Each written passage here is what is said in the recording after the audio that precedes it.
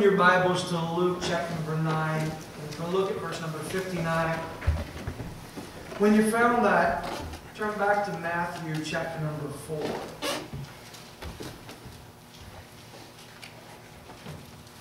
I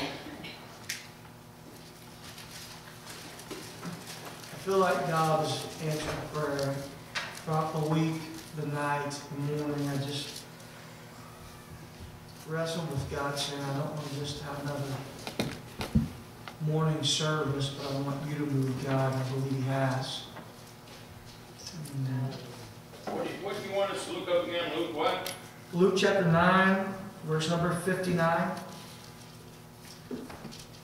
We'll look at this toward the end, and then turn with me to Matthew chapter number 5.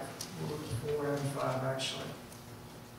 Luke 9:59, the Word of God says, and he said unto another, follow me. But he said, Lord, suffer me first to go and bury my father.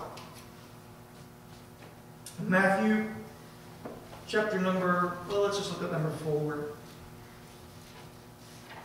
And I'll reference the other part. Matthew 4, verse number 18, the Bible says, and Jesus walking by the Sea of Galilee saw two brethren, Simon called Peter and Andrew his brother, casting a net into the sea, for they were fishermen. And he said unto them, follow me, and I will make you fishers of men. And straightway they left their nets, and they followed him. I just want to this morning look at following Christ. It's the greatest thing that you and I will ever do in our life.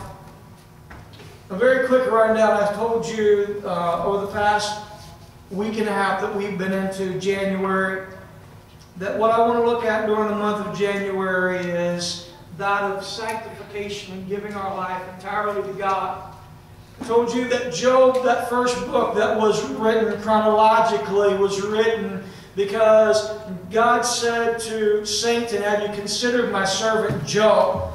Job was living a righteous life. God saw it. And he wanted to know if the enemy saw it as well. And the enemy did see it. And so the enemy wanted to attack and influence Job in a harsh way. God knew that Job was a man that lived a sanctified life. He didn't compare himself to other men, but he compared himself to God. His cry was, God, I'm thou when I look at you. So I believe that for us this morning, our gauge of how we live godly and righteously and we conduct our life and we find purpose within our life isn't gauged as we look at ourselves on a community level or when we compare ourselves to one another. But when we look at the Word of God and when we compare ourselves to the holiness of God, that is how we find ourselves in a sanctified position. And God is looking for men and women who will have sanctified holy lives. So we find that there are two instances I looked at this morning in which Christ is giving a call for those to follow after Him because He wants to do something with their life. We find it's make them fishers of men. We find it is to do work that is concerning the kingdom of God, which is about the kingdom and not about this world. And so as Christ gives a call, we see two different individuals, or we see three individuals, but we see two different responses to the call of Christ. Let me look at that first call of Christ this morning because I believe that even what's transpired this morning in the service correlates with what we find here in Matthew chapter number 4. The Bible says, first of all, that the Lord saw them. And Jesus was walking by the Sea of Galilee and He saw two brethren. You see, Christ does see us. And some may look and say that we have a God that is on an impersonal level. I disagree to the nth degree on that, because we serve a God who knows us and sees us and wants to have a relationship with us on a very personal level. And so He looks and He sees not just people, but He looks and He sees two brethren here. We find that it was Peter and Andrew. He sees them on a very personal way. We are never out of God's sight. Amen. Hebrews tells us that all nature is manifest in His sight. Job said, "For His eyes are upon the ways of men, He sees their goings." In Exodus, He told Moses, He said, "Moses, I've seen the affliction of my people." God sees. I want you to know you're individual here this morning. You may be collected as a congregation, but God sees you individually. And God wants a very personal relationship with you. Whether you're not saved this morning, God calls you to a relationship of salvation. But if you are saved this morning, you should know this, and may I reinforce it to you, that God wants a personal relationship with you, and He has something personally for you this morning.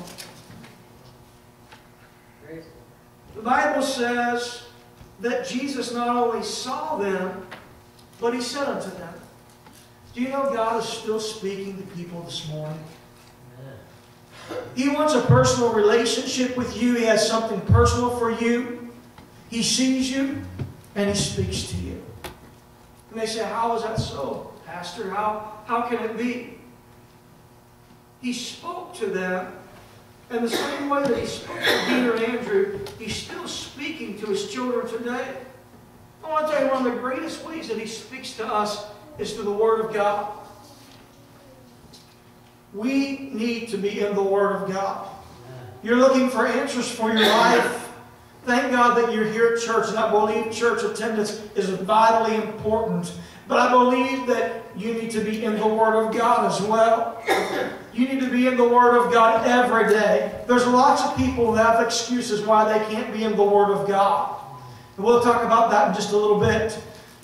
But I need to tell you that the Word of God is God's way of ministering to you. We're at the beginning of the year. I want you to, in your life, pick up the Word of God and read it for yourself. I know devotional books are good, but devotional books will never take the place of the Word of God.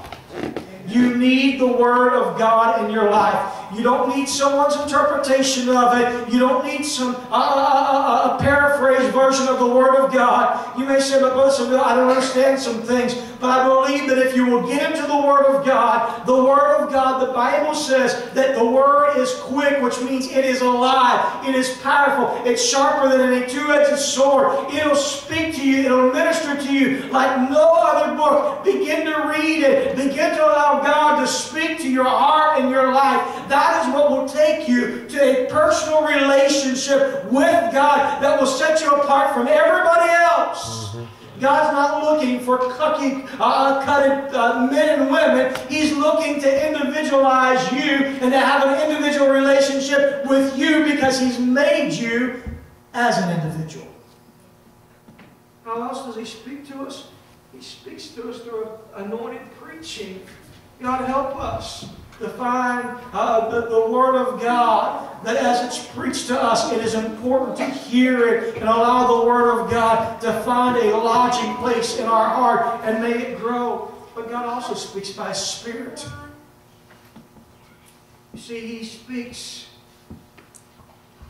through the gifts of the Spirit, even as we had this morning.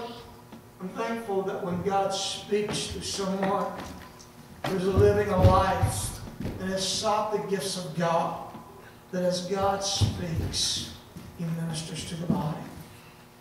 God also speaks in a place of prayer. Having that time where we set aside, where we pray.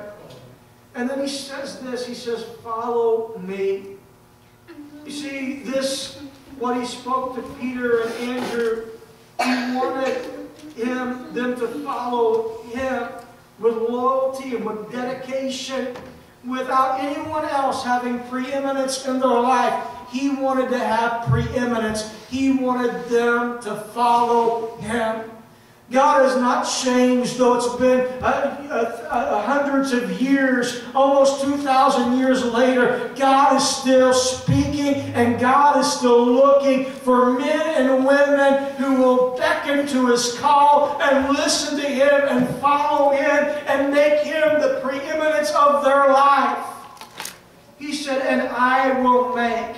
You see, God wants to make something out of us. God is looking for men and women to make pillars out of. Will you be the one that God can make a pillar out of? Because He will make of you, He'll make of you, the Bible says, a fisher of men. You see, when we allow God's Word to speak to us, in a place of prayer to speak to us through the power of the Holy Ghost, when we set Him in preeminence, and He changes our life, we cannot help but to evangelize others with the gospel of Jesus Christ. It wasn't quite the same response in Luke chapter number 9.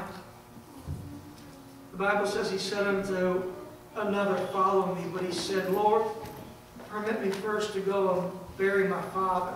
I want to look at some problems here very quickly. I see the time and I know where I'm at. See, the problem wasn't in the fact that Jesus didn't understand that there was some grief He was going through, that He needed to bury His father.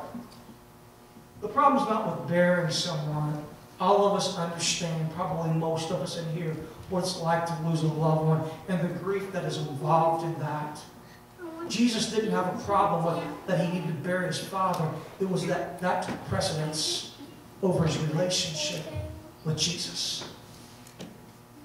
The first problem was the priority. In 2018, I feel like God has challenged my heart to challenge you this morning. Will you follow Him, allowing Him to be your priority? It's amazing how folks can say, I just don't have the prayer life. If you understood the things that I need to do in my home. No, the problem is it's not a priority for you to pray. Or it's not a priority for you to be in the Word of God. As a pastor, as a chaplain, I could give you a list that's a mile long of folks that would say, I don't know what happened. Somewhere in the middle of life, I stopped going to church. I stopped making the things of God a priority. That's the problem. You didn't allow God to be a priority. God is calling to us, and He wants us to make Him priority in His life, in our life. He wants to be priority. See, He doesn't want us to be priority. He wants to be priority.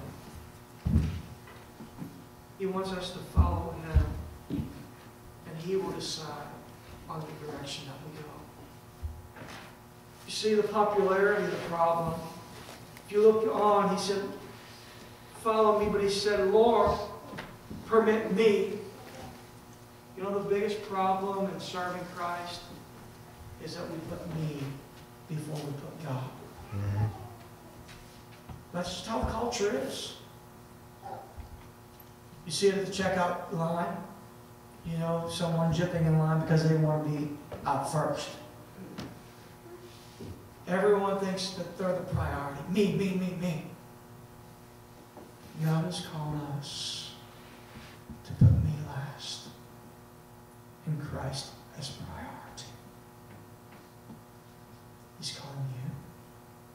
He's calling me this morning. Will you follow me? Will you drop your nets? Will you put me as first priority, even above all the cares of life? The burial was the cares of life. I believe that we would see God move in a much greater way in our lives if we put Christ first and Him crucified. There was pride in the problem, not only His priority, not only the popularity of living in a culture, putting me first and taking care of me, but the pride of the problem was that he was, I've got to be the one. I read a saying several years ago that talks about a man. He said, there's a sickness that comes into families. And the sickness actually affects everybody in the family except for the one who has the sickness. And the sickness is pride. Amen. When we put ourselves before everyone else, there's a problem. And discipline. And it creates sickness. Christ, you are first and you're crucified. See, there was a bit of hypocrisy. Sister Beth, you come back to the piano. He said, I'll follow you, but me first. Sometimes we tell God, I'll follow you, but God doesn't want the contingencies. God wants us. God wants us. You want to feel God in a personal way? He's reaching out. You may say, but I don't feel Him speaking. He spoke here this morning already. He longs to speak to you through His Word. He longs to speak to you through prayer. I pray that He's speaking to you through anointed preaching. God does still speak. And as He speaks, He's saying, follow me. Put the cares of this world behind and follow me. And He said, I will make. How many of you in this year want God to make something great in your life? And I will make. And the result will be you fishers of men. It will have an evangelistic approach because we put Christ first. This morning, because of time and the way the Lord will work to move, I just feel like I want you to stand right where you are.